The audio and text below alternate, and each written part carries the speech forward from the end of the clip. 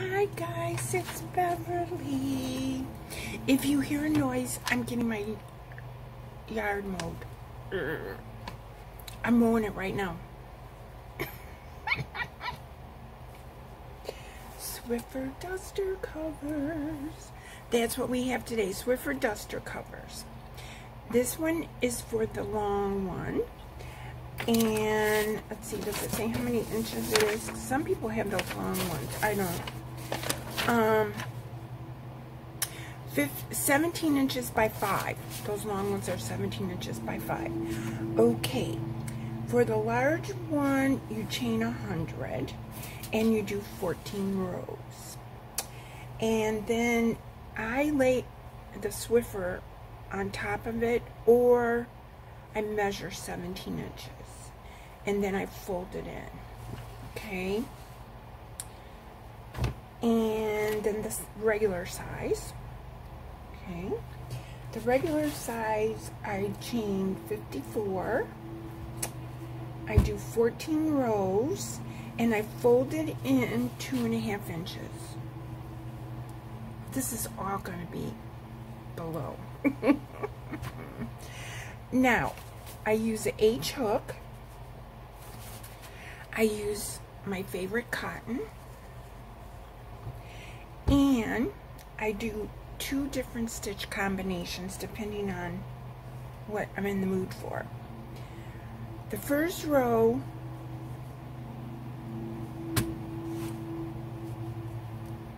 yeah, it looks like I started with the first row. So I either do 1 single crochet and 1 double in the same stitch. Skip a stitch. 1 single, 1 double in the same stitch. Skip a stitch. And on the very last stitch, I just do a single crochet. Then I would chain 1 up and do a single crochet in that same stitch and a double. And that's how I do it. It usually ends up being 14 rows. Okay? 14 rows. Same here, 14 rows. Okay? Now, the other stitch combination I like to make is 1 single crochet, 1 half double crochet. I like to make it across the top, you know, lengthwise. Some patterns call for, you know, the short end, but to me that takes too long because I only have to do 14 rows if I do it across. So this is the Swiffer duster. Now, it's made out of 100% cotton. So you can also use this wet or dry.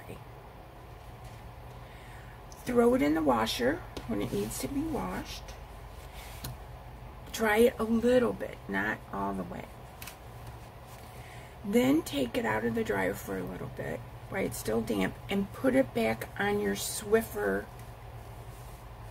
so that will dry the rest of the way, because it is cotton and it will shrink if you dry it all the way.